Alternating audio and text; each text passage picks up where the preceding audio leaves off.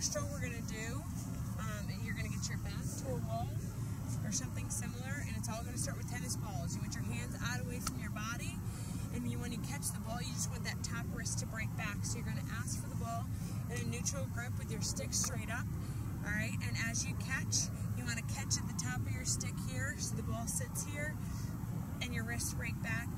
The bottom of your stick comes up, and your stick becomes horizontal. We'll do a couple of these. So you can hold it for a second there. And then when you go to throw, you're going to snap your wrist. Hold your partner. Alright, this is really going to focus on your catching. Alright, and getting your hands out away from your body. If you touch the ball, you know that your stick is able to be checked or eligible to be checked, all right? So you want to keep everything in front. We're using our inside grip, so you want to choke up with your top hand, not all the way up here because there's too much control, I should say. All right, and a nice loose grip with that top hand, nice loose grip with the bottom hand. So you can go right, you can go left, all with that loose grip. Focus on the wrists. Okay.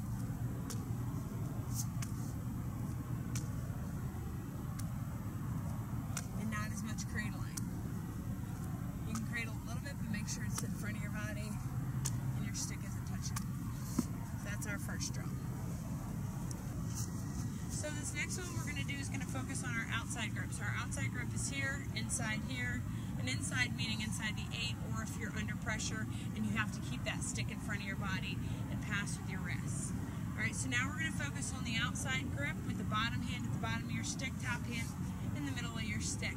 You want to keep your stick probably a bit like shoulder height, all right, and keep it as horizontal as you can. We don't need to cradle as much. We don't need to be cradling like this. Everything can be up away from your body with little cradles. It's going to help if you have a nice loose grip with your top hand, all right, and nice loose grip with your bottom hand. So Michelle and I are just going to pass back and forth. Really focus on breaking that wrist back, and then turn your shoulders, all right, and your hips for when you pass. So you want to, when you pass, you want your hips to go through first, kind of like a baseball pitcher.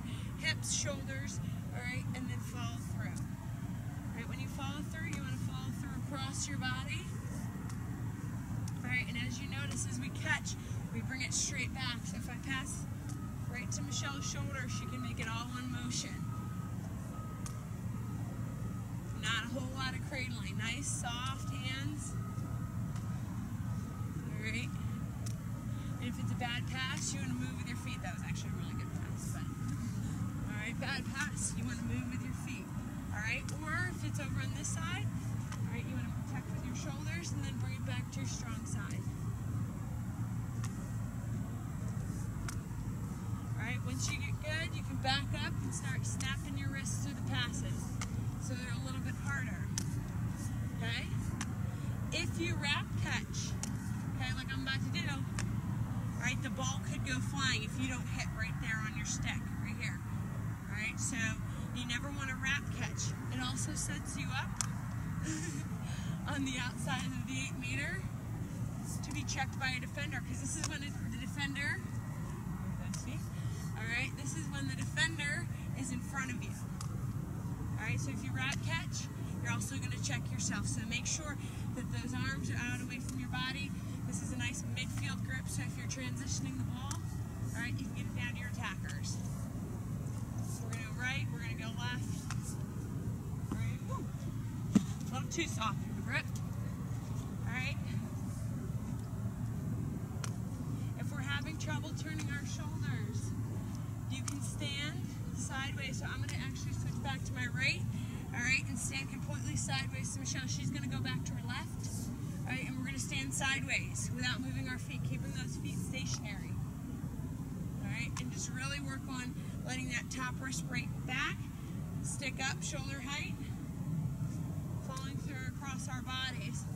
So your shoulders are going to turn completely.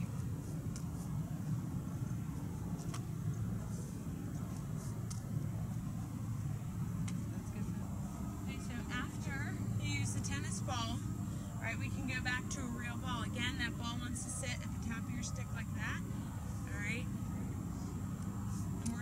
Michelle and I are actually going to start sideways again, so we just kind of get that motion of turning our torso.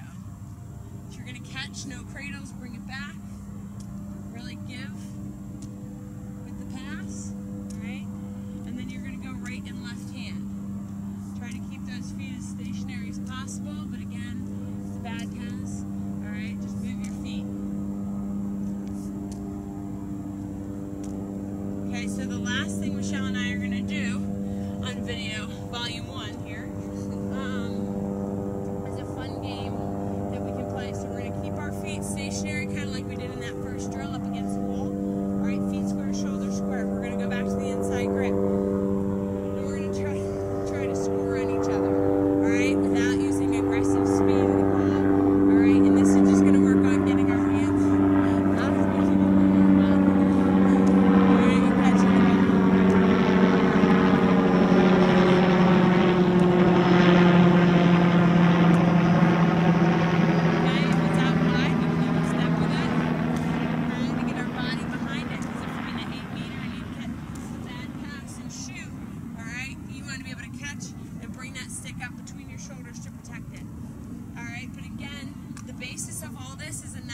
Grip and breaking that wrist back as you catch the ball.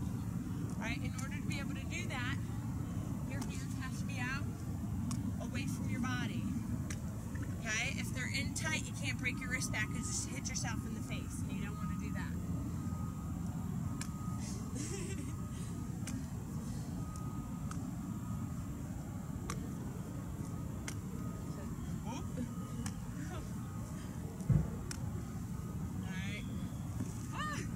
Almost a goal. Okay, something else you can work on, say you take a shot or just a quick reaction and it hits the post. After a shot, you need to have quick reaction, either if it's a bounce or if it's straight to your feet or just anywhere. You have to have your hands ready, okay? So this is something that you could work on if you really want to challenge yourself. The harder you shoot, the harder it's going to be. So if you take a shot at the wall, keep your feet set, hands ready, again, away from your body, you're snapping your wrist back.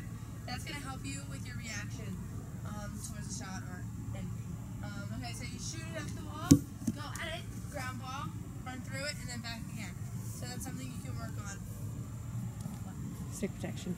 Stick protection. Yeah. So react, We need. protect your stick, run through it, back up.